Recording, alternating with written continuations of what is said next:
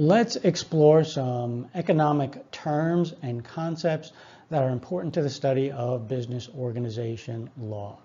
First, let's talk about transaction costs. Now, transaction costs naturally are just the costs of doing a transaction, but we'll define transaction rather broadly to include not only discrete exchanges of goods and services, but long-term contracts where parties need to work with each other, like the business organization, where parties are going to set up an entity and they're going to run a business for a long period of time. Now, the thing about transaction costs is that we can often say that one transaction cost will belong to one of the parties, but that party who bears the transaction cost will share the cost of the transaction with the other party. So when we have a transaction cost, it's really a cost to the transaction that both parties will share. So it behooves the parties to reduce the transaction cost. Here's an example. Imagine I want to sell my house and I engage a real estate agent to help me sell my house. That is a transaction cost. The real estate agent is going to cost me 6% or 5%, depends on the transaction and the house and where you are. But I'm going to have to pay the real estate agent a commission to sell my house. That is my transaction cost, right? I'm the seller. Now, you enter into contract to buy the house from me. You have actually shared that transaction cost with me. Why? Because I have priced the house high enough to compensate me for the cost of paying the real estate agent commission. And through my adjusting of the price, you will bear some of the costs. The buyer will bear some of the costs, will share some of the costs of paying the real estate agent's fee or commission. In our course, we're going to focus mainly on agency costs and information costs. What are agency costs? Well, agency costs arise when we have an agency problem, where a principal gives authority or discretion to an agent to run a transaction or to operate a business on behalf of the principal. What is the principal worried about? The principal is worried that the agent will not do her job carefully and that the agent will not do her job honestly, that she will steal from the principal, that she will benefit herself at the expense of the principal. What are the transaction costs in this transaction, in this relationship? Well, we're going to have monitoring costs, we're going to have bonding costs, and we're going to have the costs of residual losses. We'll explore these in greater detail in the next slide. Our other category of transaction costs are information costs.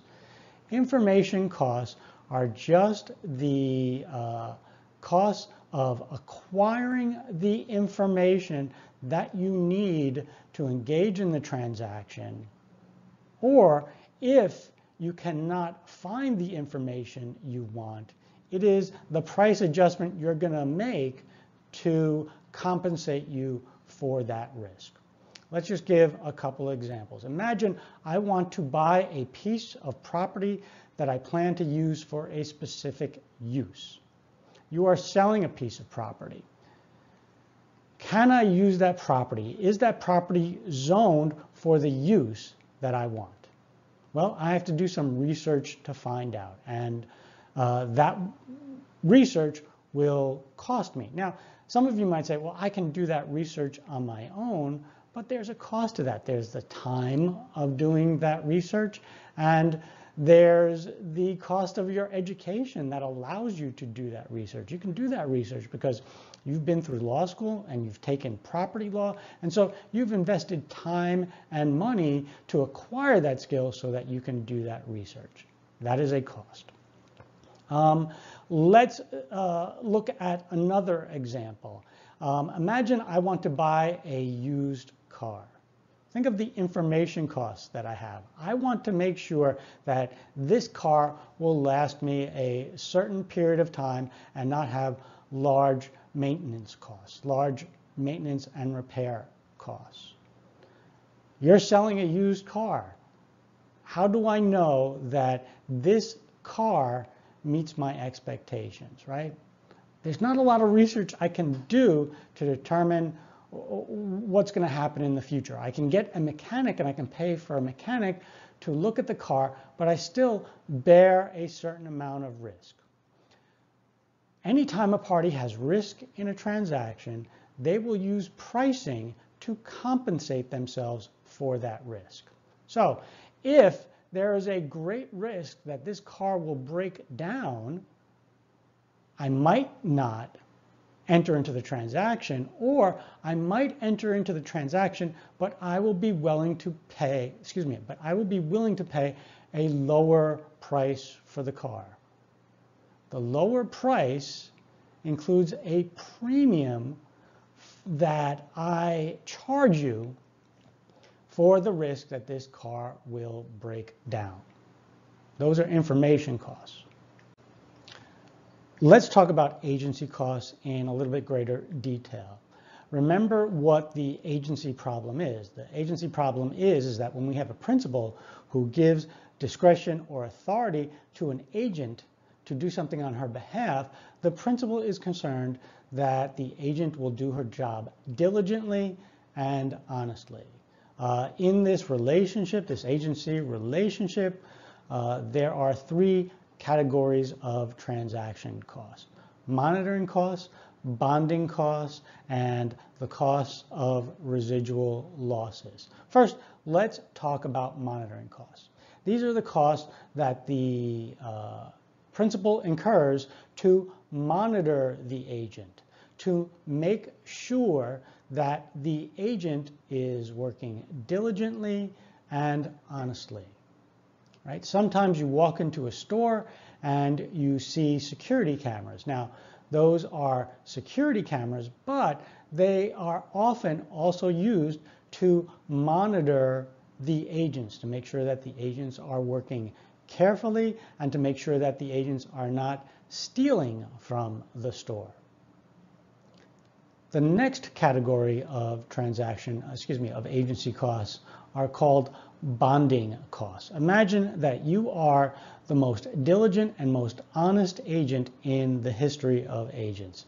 How do you convey this to the principal so that the principal can reduce her monitoring costs? I am an honest agent and therefore you do not have to monitor me. Well, there are a couple ways. I can actually get an insurance bond, and the idea is that if I steal from you, the insurance company will compensate you, right? But getting a bond has its costs. I have to pay a premium to the insurance company for the bond. Another type of bonding is if the agent takes incentive compensation. So the principal is concerned that the agent will not work diligently, and that's because their incentives are not aligned. The principal wants the agent to work very, very diligently, and the agent would prefer to relax and take her time and take a vacation, right? How do we align the incentives? Well, if the agent takes incentive compensation, the agent says, listen, I will take as my compensation a percentage of the profits. And now the agent has the incentives to maximize the profits, and her incentives are aligned with the principal, who also wants maximum profits, right? And that is a form of bonding. By taking incentive compensation, the agent is saying to the principal, you do not have to monitor me for diligence. The incentive compensation takes care of that. I will work diligently to maximize profits because I get paid a percentage of the profits. The final category of agency costs are the costs of residual losses. So no matter how much monitoring the principal does or how much the agent invests in bonding, there are going to be times where the agent shirks and costs money to the principal. Right? No matter how much monitoring the principal does, there are going to be times where the agent shirks, where the agent does not act diligently, and where the agent does not act honestly. These are costs, and we call these costs residual losses. All right, let's talk about the crowds. And what I mean by the crowds is how having a large group of people changes the dynamic and changes the incentives for any one person to act. All right, let's talk about the free rider problem and the collective action problem. These two issues, these two problems are key, are crucial to understanding a lot of the issues in business organization law. So the free rider problem is where we have a public good and one party bears the costs of that public good, but the others benefit. This creates a disincentive for that party to act. So let's think of some concrete examples. Imagine you live in a house and you have several roommates, and naturally you all share the kitchen and you all share the microwave. Now, we all know when there is a shared microwave, that microwave gets dirty fast and it stays dirty, and it can get quite disgusting. Why doesn't anyone clean the microwave? Well, first, we have a public good, right? And the public good in this case is a clean microwave. Everyone benefits. Everyone in the house benefits from a clean microwave oven. Why doesn't one person clean it? Well, if one person cleans it, that person is bearing the cost of cleaning the microwave oven. And if you've ever cleaned a disgusting microwave oven, you know that the costs are very high. So that one person bears all the costs of that public good, a clean microwave oven, but the others benefit from it. This creates a disincentive for any one person to bear the cost of cleaning the microwave. Let's talk about another situation that involves roommates. Imagine you live in a house and you have a lot of roommates, and you want to buy a TV for the living room. Now, the living room is a space that everyone will use, so if you put a TV in there, it will be a public good, and therefore you have a disincentive to buy a TV for the living room because you will bear all of the costs, but everyone else will benefit. Now, if you feel that your use of the TV will exceed everyone else's use, then your disincentive to buy the TV has been somewhat mitigated, right? You will still have somewhat of a disincentive to buy the TV, but because you will spend more time watching the TV than everyone else, you are capturing more of the benefit of the public good. Let's talk about another situation. Imagine you are a citizen of a town of about 50,000 people, and this town, of course, has a government. Are you monitoring the government to make sure that they are doing their job correctly and they are not corrupt? Well, think about it. Why don't you do this? Monitoring the government would have costs for you. These information costs, it's time, it's money. And if you discover that the local government is not doing its job or that they're corrupt, everyone will benefit from it. And therefore, you have a disincentive to engage in the monitoring of the local government. Those are the transaction costs associated with a free rider problem. Let's talk about the collective action problem, which is closely related to the free rider problem. When there are numerous parties, there are difficulties in getting the parties to cooperate, right? Difficulties will translate as high costs. So let's return to the situation where you're going to buy a TV for the common living room, right? If you only have 2 roommates, you can address those free rider problems by asking your roommates to chip in. There are low costs of cooperation here because you only have 2 roommates. Let's think of another free rider problem and talk about how the collective action problem is related to it. Imagine that you are in a college or law school course and the professor gives a team project and you're going to get a team grade. Now, the team grade is a public good. Everybody on the team will benefit from that grade.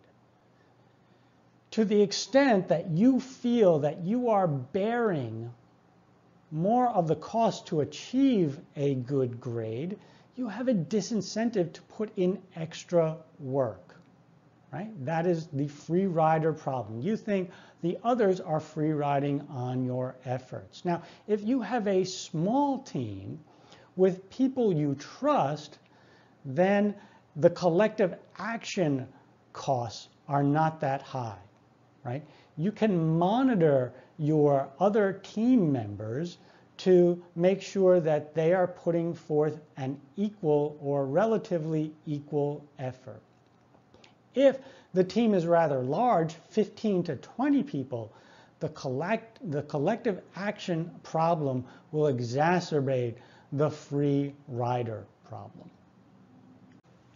Let's continue talking about the crowds and the issues related to the crowds. These issues are most acute in the public stock market and in public companies. Remember what we said a public company is.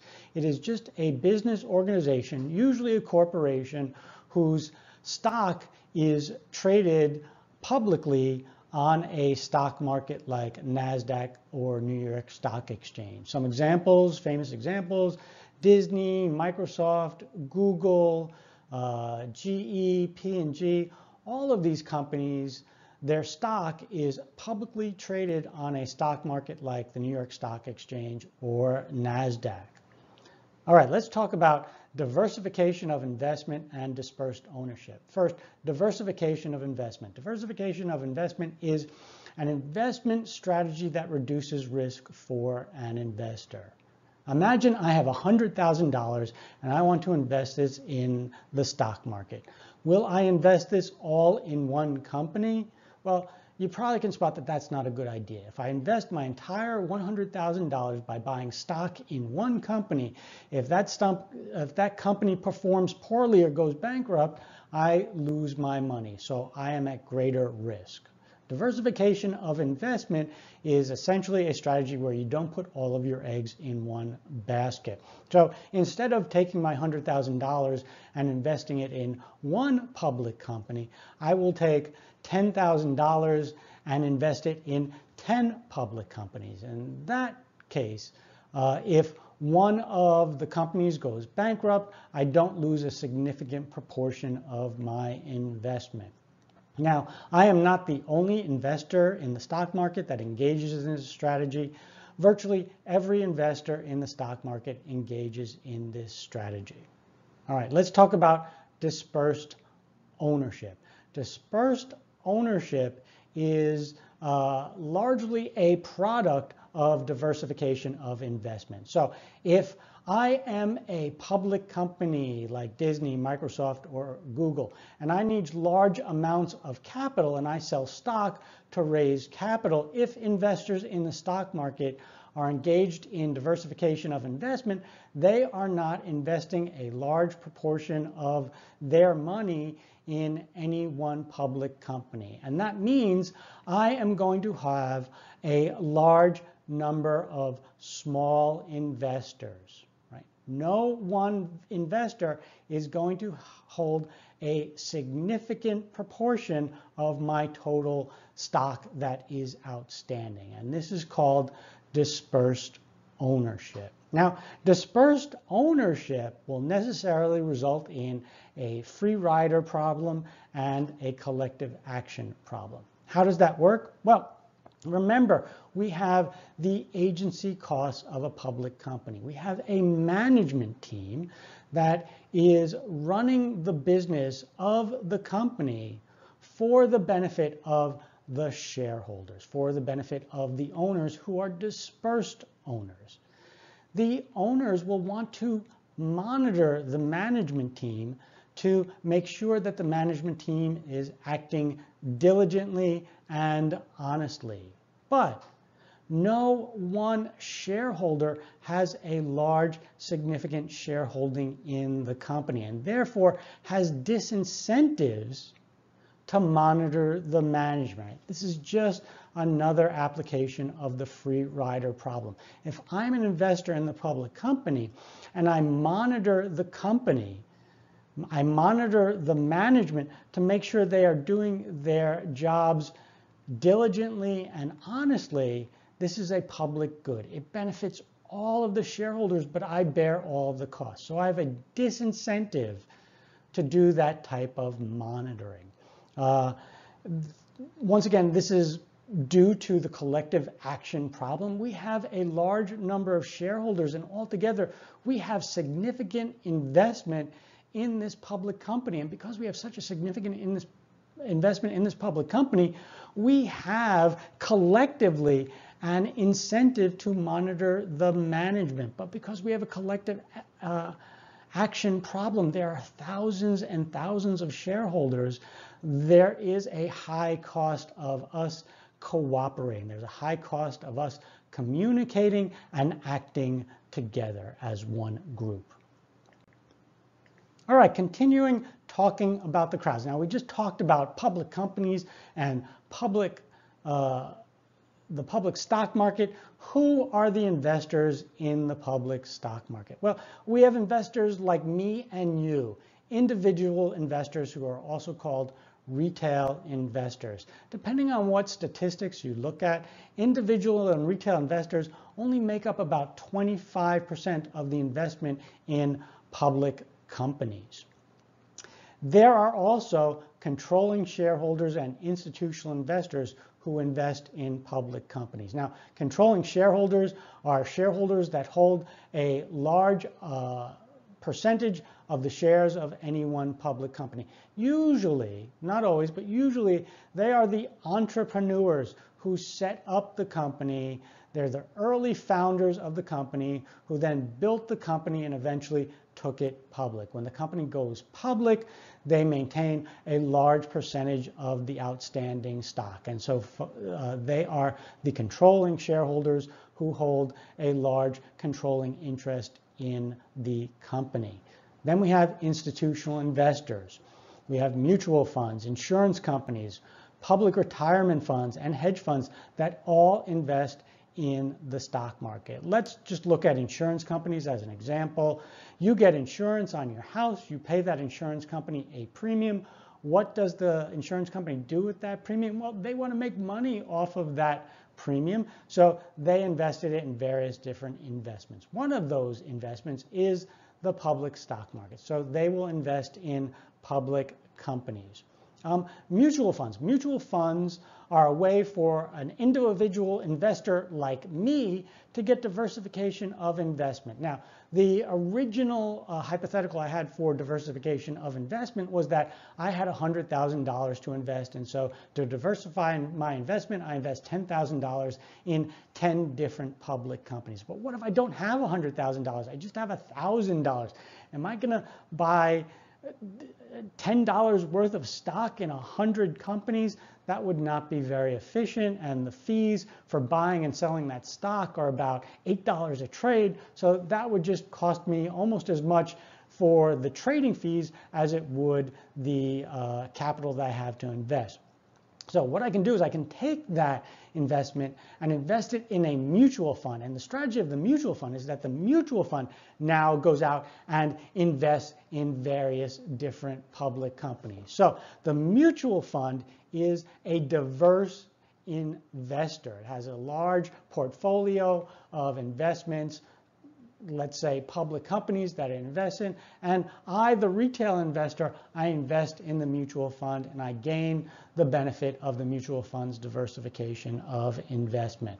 Public retirement funds, there are some states that have retirement systems and they make contributions to these retirement systems and they need to make money off of those contributions, and so they take those contributions and they invest them. One of the investments that these public retirement funds engage in is the investment in public companies. And finally, we have hedge funds. Hedge funds, you can think of them as mutual funds for very rich people, but hedge funds might invest in public companies. If they do, usually they're taking a large stake in a public company and they want to change the management somehow. Hedge funds have different investment strategies. They are private, so it's not like an individual investor like me or other retail investors can invest in a hedge fund. They're private funds and you can only invest in them by knowing someone. So for example, the Bernie Madoff fund, that was a hedge fund and you only got to invest in that hedge fund if you had some sort of connection to Bernie Madoff. And thankfully, I did not and you did not. All right, now let's talk about the general issues we see in business organizations, the general conflicts we see. The conflicts we see stem from the private benefits of control or opportunism. In our context, we can use these terms interchangeably.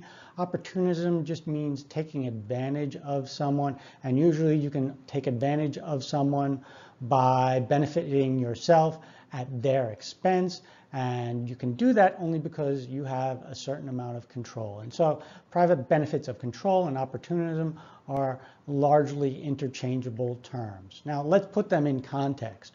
Remember, we have a business organization and we have owners or residual claimants, and we have management or agents who are running that business organization on behalf of the owners or residual claimants. Because the management and agents have control, they might use that control to benefit themselves at the expense of the residual claimants. This is the private benefits of control, or this is opportunism. What will they do? Well, they might just goof off, right? Or they might actually somehow steal from the company. These are the private benefits of control. Now, we might also have private benefits of control when we don't have management and agents running the company, but we do have a large owner, a controlling owner, and usually it's a public corporation, so we say a controlling shareholder, but it might not be a public corporation. We might have a controlling shareholder in a small private company or a closely held business. When you have a controlling shareholder, the controlling shareholder has control, and therefore she might use this control to benefit herself at the expense of the other shareholders, the other residual claimants. This is another example of the private benefits of control or opportunism. All right, finally, let's talk about solutions to these issues. Now, we have transaction costs. The transaction costs are the issues, and we want to see how the law solves these or addresses these transaction costs, and we want to see how private ordering addresses these transaction costs.